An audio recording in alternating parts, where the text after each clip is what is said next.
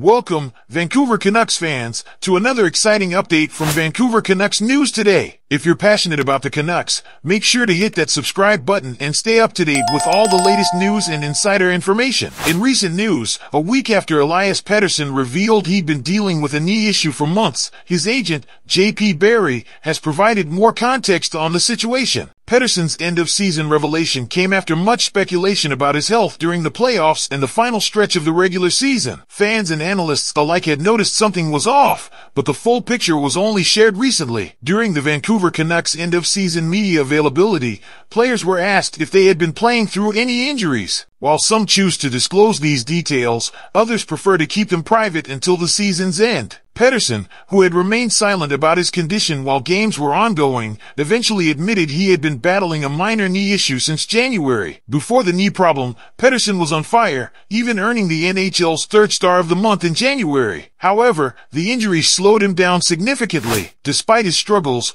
Pettersson wasn't looking to make excuses, as his agent explained on the Donnie and Daily Show on Check TV. Barry mentioned that Pettersson was in a tough spot, unsure whether to reveal his knee problem. Despite coach Rick Tocchet initially denying any injury and suggesting Pettersson simply needed to perform better, the truth came out: Pettersson had tendinitis. Even with the injury, Pettersson had moments of brilliance, such as winning crucial puck battles that led to key goals in the playoffs. However, his overall performance suffered. He struggled with his shots, lacked confidence in making hard turns, and often avoided puck battles. His knee issue clearly impacted his play, but Pettersson was honest about his condition without making excuses, believing he could have performed better despite the pain. Pettersson's massive contract extension in March added pressure during his slump. Being a dedicated hockey player, his poor performance and the injury weighed heavily on him. Barry emphasized that this tough playoff experience would motivate Pettersson to come back stronger and fight harder in the future. What do you think, Canucks fans? How do you feel about Pettersson's revelation and his agent's comments? Share your thoughts in the comments below and let's discuss.